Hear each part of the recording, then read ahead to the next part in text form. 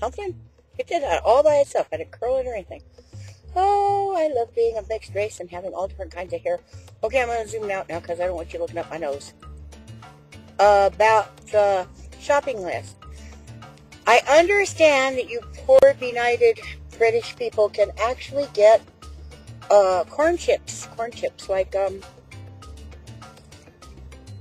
now I'm not meaning to mention a specific brand name, but Doritos aren't bad, as long as you get some kind that doesn't have a lot of extra frou-frou on it, like cheese powder and junk. Just basically, if you can find toasted corn chips with very light or no salt, perfect. Then try to find some shredded cheddar cheese. I know cheddar's over there, but I don't know if you guys eat shredded cheddar cheese. You're so peculiar. You'll eat kidneys and you won't eat shredded cheese. Well, I'm not saying you won't. I'm just saying I don't know. And what's the deal with malt vinegar? What? Well, I guess it's kind of like the next thing. Okay, first let me finish cheese. Cheese should be, especially if you get a slightly tart, bitey, sharpie kind of cheddar cheese, that would be good. So that you can sprinkle it over the chips in a dish. And do you have a microwave, or can you stick them under the oven for a second? Let the cheese melt. Because there's a can of green chili in there. It's already diced up. It's a small can, about this big around by about that wide, which would be about, maybe 3 inches around.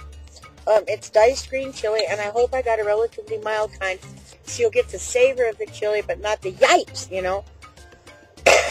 Chopped up onion would be good with that. Chopped up a really nice ripe tomato, a very good red, ripe, juicy, sweet tomato, chopped up.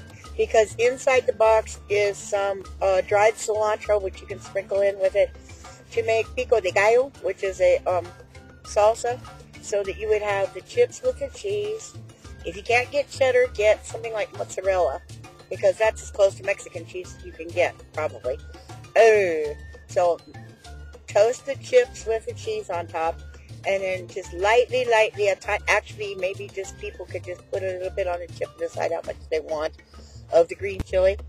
And then once you've decided, then maybe you could mix it with chopped onion, a tiny little bit of garlic, some of the dried cilantro that will be in the box, and a chopped tomato, and you will have pico de gallo, which means beak of the rooster.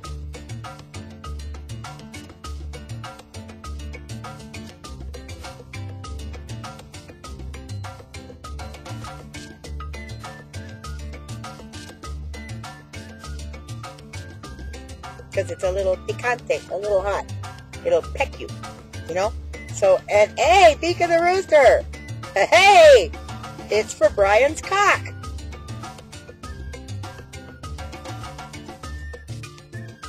Okay, so that takes care of the salsa. And then, the other thing is, in the box there is some lime salt. It's salt that's flavored like lime in a little shaker. That's for things like margaritas or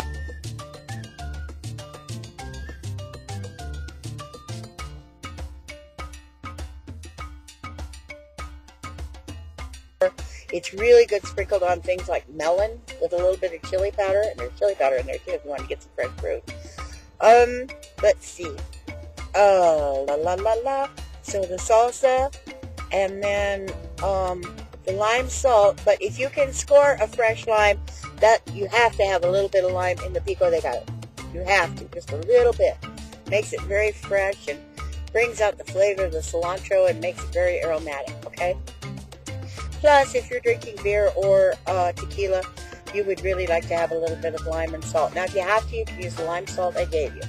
If you're going to make something like a margarita or something, there's margarita Rix's at liquor stores and stuff if you want to do that. Whatever, it's really easy.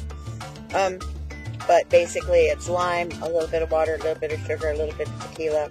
You can do it over rocks, crushed ice, whatever, okay? What you do is you take the glass, you turn it upside down in the salt, wet rim of the glass, throw it upside down in the salt, so you have a little ring of that lime salt around the glass when you put the margarita in.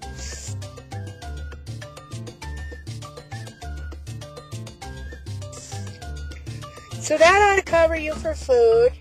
So I'm thinking tomato, garlic, fresh if you can, but it depends how you're feeling, you know.